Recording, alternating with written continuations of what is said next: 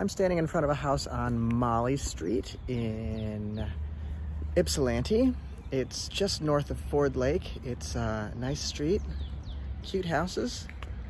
I wanted to show you 1579 Mollie. Let's take a look and go inside. So this has a nice long driveway. It's a cute little blue, slate blue color. This property line actually goes past these trees. This is just, I didn't realize how large this was until I went back to the backyard. So this fence line is the fence line for this property right here. Let's take a look at this. It's got an enormous garage, a fenced-in backyard.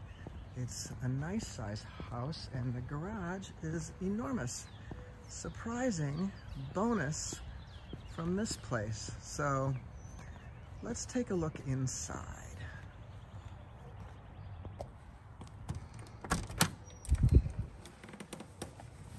They've got some paper down. It's obviously they've recently recarpeted, so we're gonna have to listen to that noise, but it'll keep the carpets clean. Let's pop this out. Not a huge living room, but a very workable one. Remember, things look bigger with furniture in here, so you could definitely have, there's enough space here for your couch and television or sitting space or library or whatever you want. And this, it's got a kitchen and dining space all within the same bounds. Nice, good light in this room. See a nice big front window.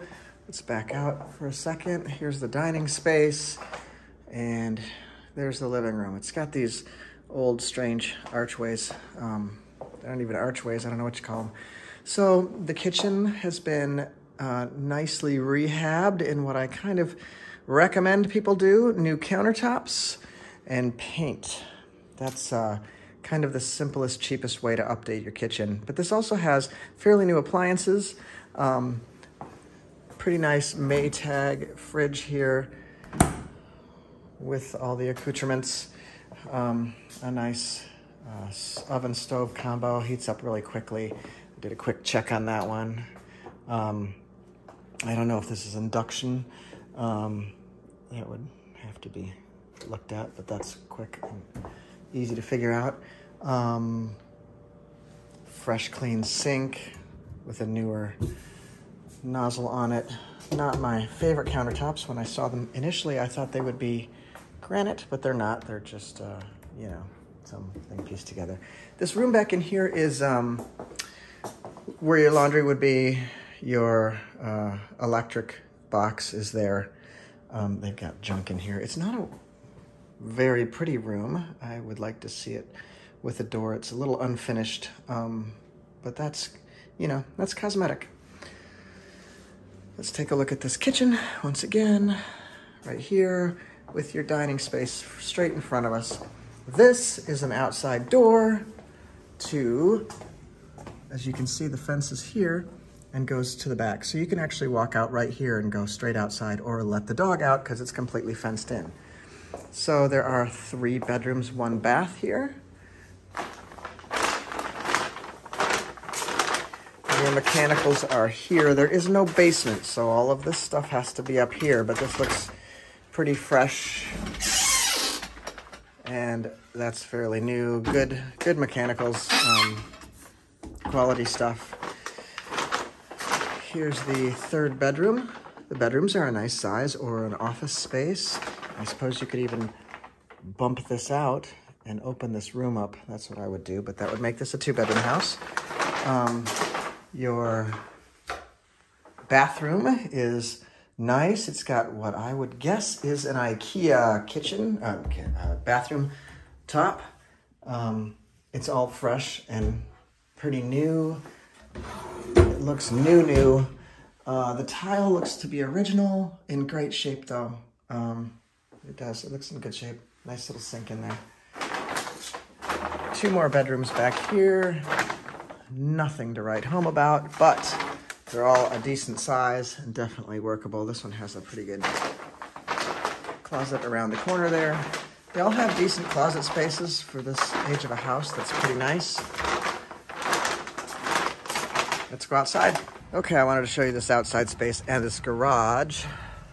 This yard is big.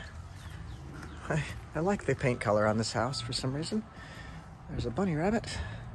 So you've got this patio space out here. Sure, it's got a couple of cracks, but it's flat.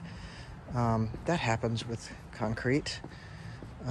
Around the side here, you have this pathway goes straight to the house, into the kitchen door, as we saw before. Big old tree right there. Little of this fence could use some help. That's pretty nominal though, and there's a fence behind it. If you wanted to just rip that down, who cares? Let's take a look in this garage. This was something. So this garage goes all the way to the back of this house, or this property. This property's nice. It's got a fair amount of space back here.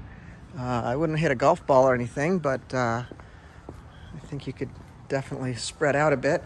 So here's your garage space. This is big enough for 2 cars right here. Plus, there's your garage door, see?